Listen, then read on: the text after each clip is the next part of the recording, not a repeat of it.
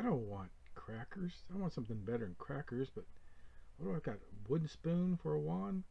It's wood. Maybe it'll work. Let's give it a shot. Let's see. What do I want? What do I want? What do I want? I want popcorn. That sounds good. Now we're cooking with gas. That'll work. Alright, let's get into making this real quick video on changing the cracker box into the popcorn box. Alright, I'll go ahead and bring the video down into my timeline, create the timeline. Let me zoom this out a little bit so we can see it. Now I'm going to go ahead and delete the audio file. I don't need it, so I'm just going to cut it out. Now what I did is I just made one continuous film right here. This is at the beginning where I'm just looking for something to use. Don't want the crackers, grab the spoon, tap the box, do the hooray, I got it, and at this point I just kind of let the camera roll, and then I changed out the boxes. Let it roll a little bit more, and then I'll cut it down here in just a minute. Now what I'm going to do is slowly scroll back here, and if you'll notice right here, let me scroll in here, and what I'm doing at this point is I'm just using the wheel on my mouse to scroll into it. If I hold down the control key, it goes up and down. If I hold the alt key, it will go left and right. But right here, I put a piece of tape on the counter with a mark on it so I know the angle and location of where I want to put the popcorn box. So that way, when I put the popcorn box down, it's in the exact spot and at the right angle so it matches what the cracker box was at.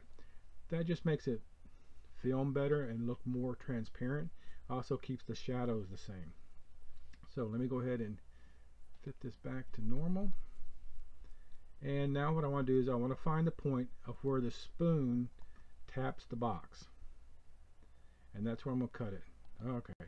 Now I'm going to use the arrow key on my keyboard and just back up right where the spoon taps the box. Right there. And at this point I'm going to use my slicing tool and I'm just going to cut the film at that point. Go back to my selection, and now I wanted to just grab the popcorn box, and I'm going to switch it out here, and then that's where I'm going to pick it up.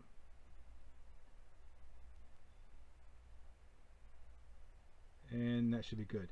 Now I stood there and just looked at it for a little bit. That way I wanted to make sure that the shadows were consistent throughout the rest of the shot. If I would have just placed it there and then walked off, there might have been some difference in the shadows, and I didn't want that to occur, so that's why I just kind of stood there a little bit. Now I'm going to go in here and grab my slicing tool again, and I'm going to cut it at that point. I'm going to turn on my snapping tool, and I'm going to take this timeline, put it right there, and then I'm going to grab this piece that I just cut with the popcorn box and drag it into place right there. Now if I play this, you can see where I tap it and it changes to the popcorn box, but I'm still standing there. So what I'm going to do is mask out that box, the cracker box now. So let's put the timeline marker right there, and now we're going to go down to our color tab. And at this point what we're going to do is, I've already zoomed in on this, we're going to actually mask this out. And to do that, we're going to come over here and we're going to create another node. To do that, I just press the Alt S key and it creates a second node. That way anything that I do is going to be done in this second node, leaving the first node in its pure form if I want to go back to it. I'm going to go down here and select Power Windows, and then I'm going to go down here and select this shape one. And at this point I'm just going to draw a shape around this box. Now since the cracker box was a little bit taller than the popcorn box, I'm going to make this just a little bit taller just to make sure that I do incorporate how tall that cracker box was.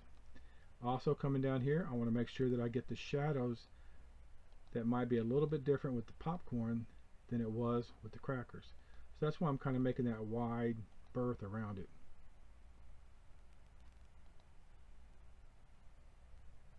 And there we have it.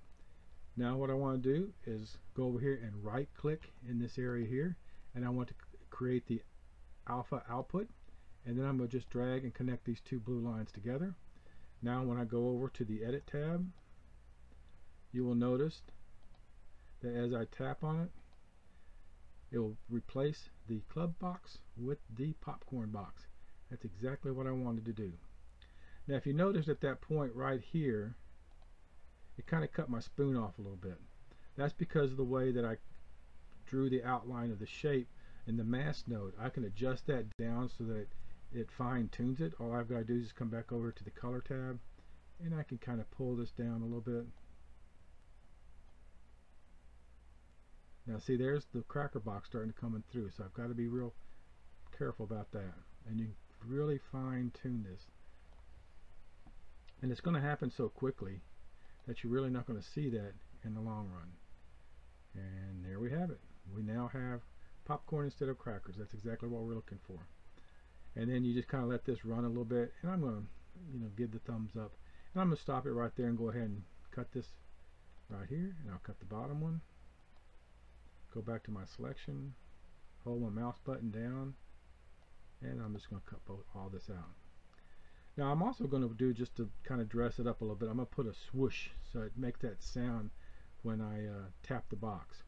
I'm going to blow this up just a little bit so I can see it better. I do have a sound clip. Bring this down here and drag it over. Put my marker right where they match. And if you notice with my sound clip, right where it spikes right here, that's where I want the spoon. So I'm going to turn off the snapping tool, and I'm going to drag this right so that that spike is right where the spoon hits. Now when I play it, you'll have the swoosh. There you go. That's all there is to it. And I got this sound off a free website, and I'll be sure to put that in the link below. And that's how quick it was easy to do this little magic trick. Had a lot of fun with it when I first saw it. I said, oh, I got to try that. And you can dress it up, smooth it out, do a little bit more shadows. I live full time in my camper, my RV, so I did with what I had.